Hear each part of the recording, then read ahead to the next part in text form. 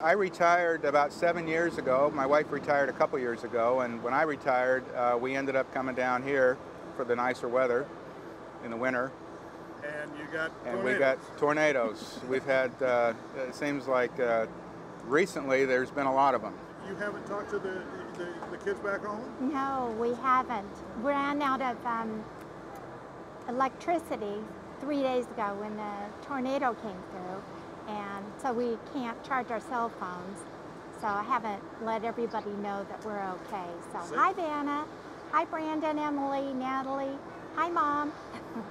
Just a message from home, so to speak. That's right. So we just came down here for our first warm meal. We've been eating things out of the refrigerator before they went bad, but we're out of everything now. So they say, no power still? No. No power. So they say maybe Monday, Tuesday, but that's wishful thinking. That's maybe? wishful. That's what I'm thinking. Wishful thinking.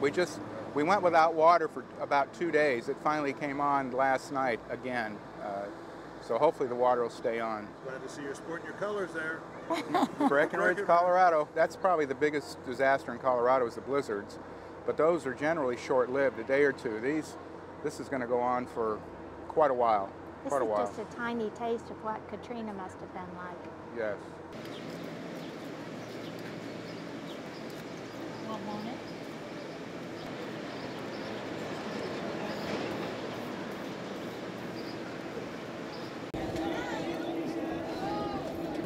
Now don't be cheeky. Good Lord, we just thank the good Lord for what we got.